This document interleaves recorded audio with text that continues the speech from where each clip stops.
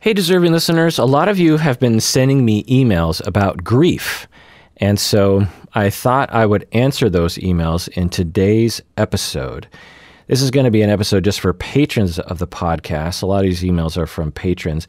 Also, I'm going to be going into a lot of the theory. I'm going to be talking about Freud and Melanie Klein, grief work, dual process, 5 stages of grief, and all the science thereof. Spoiler alert, the 5 stages of grief is BS.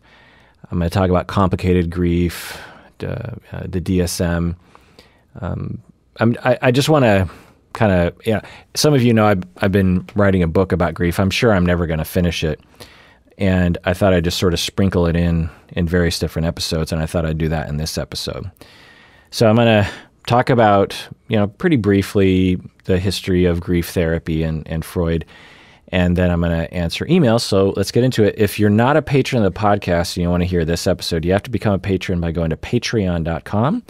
When you become a patron of the podcast, you'll get access to this episode along with hundreds of other episodes that are only available to patrons. Also, everyone should know that a portion of your monthly pledge goes towards various charities that we support, including scholarships and other things.